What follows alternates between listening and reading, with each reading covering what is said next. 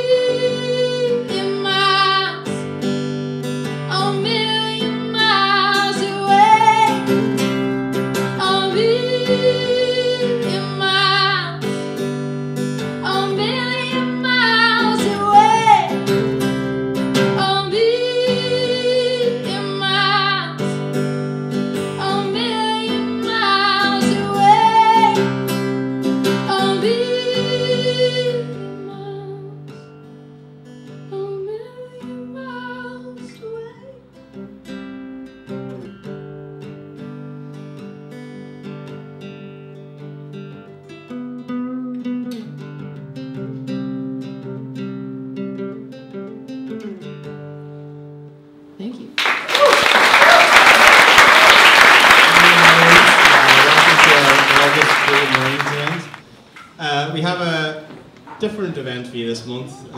It's something that we've been thinking about doing for a while, and it's something that some of the other cities around the world have done, where we put a call out at the start of the month to our Creative Mornings community here in Dublin and asked for submissions. We had almost 50 of them, so it was very difficult to choose, but we whittled it down to 6 speakers. So each person has 2 minutes to tell you a story about something that's important to them. So please be generous with your applause and be nice to them. So first up is Jane Gleeson. Huge round of applause. Thanks a million, Aidan. So I'm one of the 70% of people who are incredibly afraid of public speaking, so I'm just going to put that out there before I start talking. So I am marketing and... No, I'm going to just click your slide on, sorry, my fault.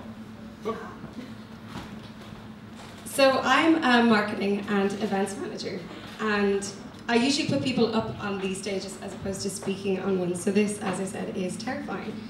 But the reason this event piqued my interest was because I work in marketing and communications. I spend a lot of my time online and on social media. So I really value the importance of engaging at real-life events like this. And so for the purpose of that, I ask all of you to try, just for the next, I don't know, 20 minutes, 12, 13, 14 minutes, to put your phone away and just enjoy the talk tech-free. And I was reminded recently of not having the crutch of technology when on a Saturday morning I was putting something out in the bin and I was in my pajamas, and of course, as luck would have it, I locked myself out. And I'm pretty new to the area, so I don't know my neighbours, and luckily enough, one of my neighbours ran out, she heard my door, and she was so nice, and she was like, oh, ring your boyfriend, try to let him back, or get him to let you back in. Or he wasn't inside, he was at the shop. But I don't know his number, my phone was inside the house, so, I could just be like, yeah, it's 085. That's it. So she stood there for like 20 minutes and she chatted to me, and she told me all about the gossip of the area. She told me about this yoga class down the road, and I had actually been looking for a yoga class. And she was super nice, and it was just really lovely to engage with one of my neighbours and actually get to know them. And I do really think that if I had my phone on me in that situation, I would have sat there scrolling through social media unnecessarily, learning absolutely nothing and gaining nothing from it. So I guess the importance of that situation, I felt really included and invited into a community that I had just become a part of. And I think that events like Creative Mornings are even more crucial for situations like that. So if there is one thing that I can ask you to take away from this very bite-sized 2-minute talk, it's try to get yourself locked out of your house more often. Or at least try and put your phone away a little bit more often and reignite the human conversation. How's it going, guys? Okay. How's it going, guys? My name's Colette. I'm an artist based around Mines in Dublin, and I mainly work through the mediums of gouache, colouring pencil, and watercolour. As you can see here, I do some kind of gallery-based stuff and some street art-based stuff. And today, I'm going to be talking to you about the use of negative life experience in your work to bring something positive to it. So in about 2013, I began to experience panic attacks. And if you don't know about them before you start having them, they're really overwhelming, and you're kind of freaking out all the time. And I knew I needed to use my art practice to reframe my experience. So the next time I was having a panic attack, similar to right now, I'd look at what was around me. So, I'd be like, oh God, and see somebody's, expression, like maybe a side-eye glance or an interesting object. And I begin to do quick drawings or take some photos. So then with this, I bring all this information back to the studio and start arranging them into pieces. So a good example of that is this piece here, which I don't know how well you can see, but it's based on a visit I took to Ridley Market in London. It's very new to London, I just moved over there, very stressed out. A lot of strong smells, a lot of inedible fish knocked around the market. So I was like, Jesus. And then, I was kind of trying to fiddle my camera, and then a group of lads was kind of giving me shit, so I was like, oh fuck. So I did a bit of another laugh while struggling to take photos. So it was just a good example of how this technique manifested, and I began to call them rounds. So each picture in the series would become a round. And I suppose I'll finish in saying that, you know, we all go through shit at one stage in our lives or the other, and, you know, it can be very difficult to deal with. But if you can channel that, you know, great emotion in that struggle into something, it can be a really powerful thing. Thanks very much, guys.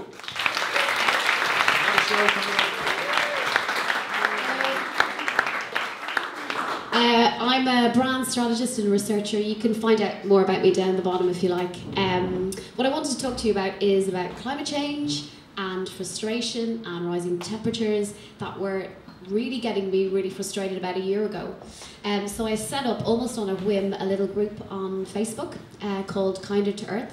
It's a group where we share ideas, and it's turned in, share ideas about how we could be kinder to Earth. It's grown into something that we've got people from every continent on it. We support each other, we back each other up. There are lots of people who share a lot, and there are people who lurk, but they tell me in person that they get something out of it. So that's an online community. And then the offline community, it led me to Estonia, where I got involved in World Cleanup Day. So World Cleanup Day is set to be the biggest civic movement on the planet. So tens of millions of people in about 150 countries are going to take part in World Cleanup Day on the 15th of September this year. So if you can imagine, it's like a massive Mexican wave from Japan all the way to Hawaii of people cleaning up. So in the run-up to this event, I've been organising cleanups and getting involved in cleanups, and they are really great. I've done more than I really needed to do because people enjoy them. We feel part of something. We're actually hot and sweaty after picking up rubbish, but we've done something really tangible. You know, we get extra ice in our drinks afterwards. And I suppose what I want to do is encourage people, if you do have time or you are interested, please get in touch. But in the run-up to this talk, if I've got a second, I was thinking about what community is and what it's about. And I think that there is an alchemy with community. There is a magic in it that transforms us. It makes us stronger. It gives us a place where we can share our worries, our frustrations, our anger. It gives us the resilience to keep going. And I think that communities transform us, and then they give us the platform that we can transform the world that we live in. Bang on time!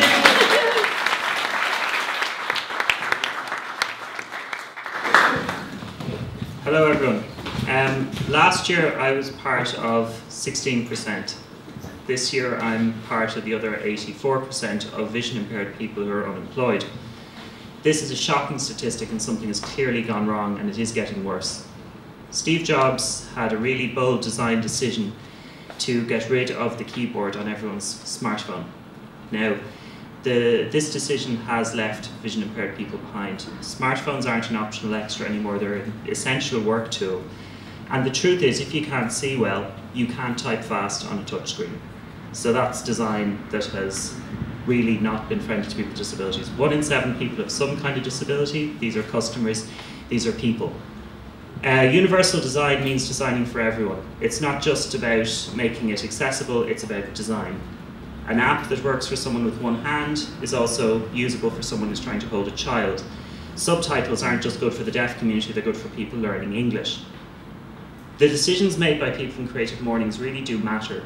They matter because they let people access things, or they leave people behind. They really matter if you make hiring decisions. So that's something that we need to think about. What does this discrimination mean? It means poverty, it means homelessness. By the way, Summerhill Occupation on Facebook, we need to do something about homelessness. But it also means people are left behind for pensions, for life, and people aren't people are left out of the community. Irish people are great, and there is a lot of inclusion on a one-to-one basis, but structurally, when you come to decisions like making something accessible, when you come to hiring decisions, that's where it falls down. So please, universal design is good design. Include people with disabilities.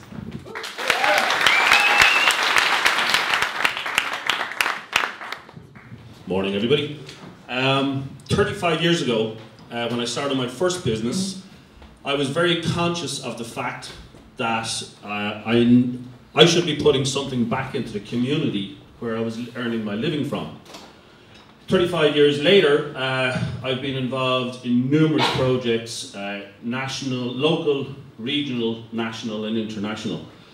I'm going to talk to you a little bit about Angels Beacons of Hope, which is a project I started in about 2008. The reason I started it was 2008 was a very, very low time in Ireland's history, very depressing.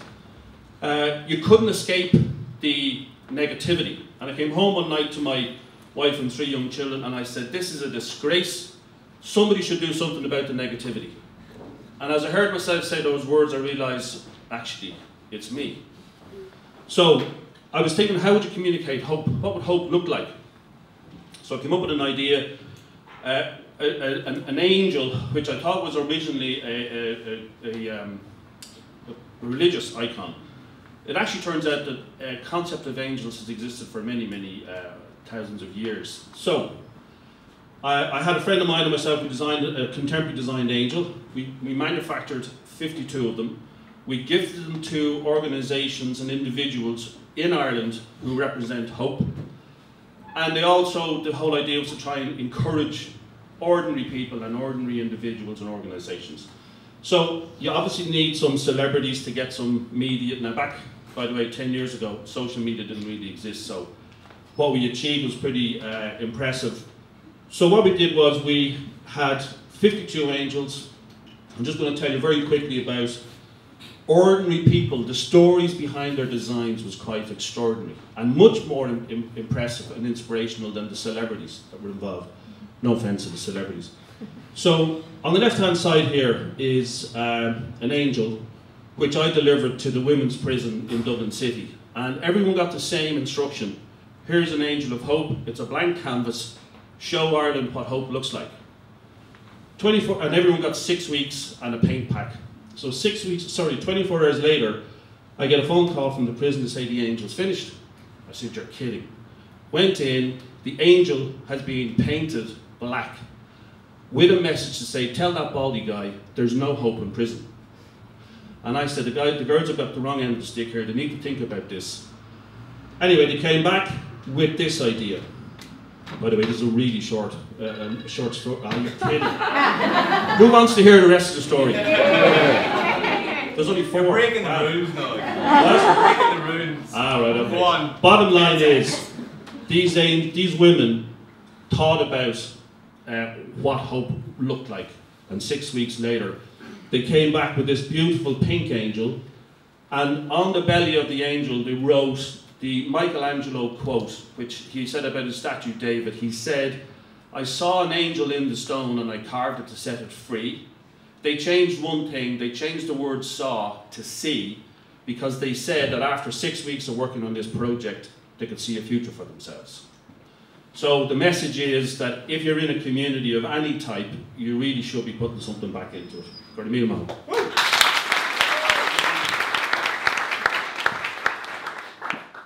Morning everyone, this is not a sales pitch. So I want to talk about fulfillment. How fulfilled is everyone with what they're doing at the moment? Just have a think about that, let that sit with you. So what I want to talk to you today is about the Japanese way of living called Ikigai. I'm standing in front of the slides, sorry, Rule 101. It is a way of living that's originated in Okinawa in Japan, and I don't know if you know this, but they have the highest life expectancy of anywhere in the world. So there are simple principles that they follow that can be applied to business as well. And in terms of fulfillment, personally, there's a great sense of fulfillment when you can source, develop and grow business and retain business. I learned my craft in advertising and research. I'm a strategic planner, and what I'm doing now is I'm blending data analytics with traditional research, which I've always found has done me well in my career and helped me to stand out. So firstly, when you're thinking about what you want to do, and I saw this in a presentation from somebody yesterday in the Tower building who was very focused on their strengths, and that's the first thing that's important in terms of Ikigai, if you follow this principle. So I've always been good at research and presentation. So that would be something that I have continued throughout and something that people have commented on. The next thing then is about your passion for what you're doing. So at times what I'm doing doesn't feel like work and I'm prepared to put the extra work in. And it's also important then to give yourself a bit of downtime and to appreciate that. Sometimes when you're working in an agency, you don't get that downtime. And productivity doesn't necessarily mean that you're busy. The next thing then is about reward. So if you look up Ikigai online, you'll see it's usually an Venn diagram type, and it's based on 4 areas. So the next thing then is about, can you actually make money out of what you're doing? So there's definitely a market, and there's definitely money in the research area, which I've decided to focus on. And then the profession. So is it something that you can carry on? And I think that that's definitely something that that I've been doing, that I've been able to prove myself to clients that this is something that I'm good at because I focused on what my strengths are. So that's pretty much it. I was just trying to finish in the 2 minutes, but if anyone wants to ask anything at the end, just come up. Thanks very much.